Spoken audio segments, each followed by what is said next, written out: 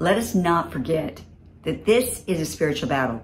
Life is a spiritual battle every day.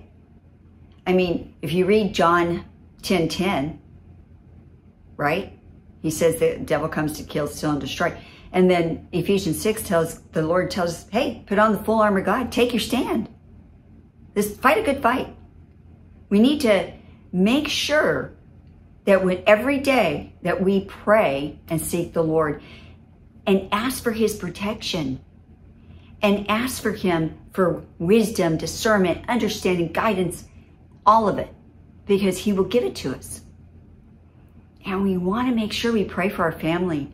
This is the time that we need to stand up and take a firm grip of who we are in Christ and boldly go out there and proclaim that Jesus is Lord to our family, to everyone who God puts on your heart. Pray first. Always pray first.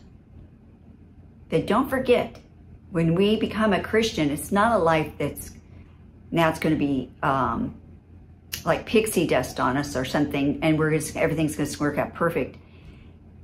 Life is still life. You're still going to go through your ups and downs. You're still going to go through the battles. But guess what? God is with us. And we will be more than conquerors in Christ Jesus. We just have to pray and seek him. Amen? Blessings.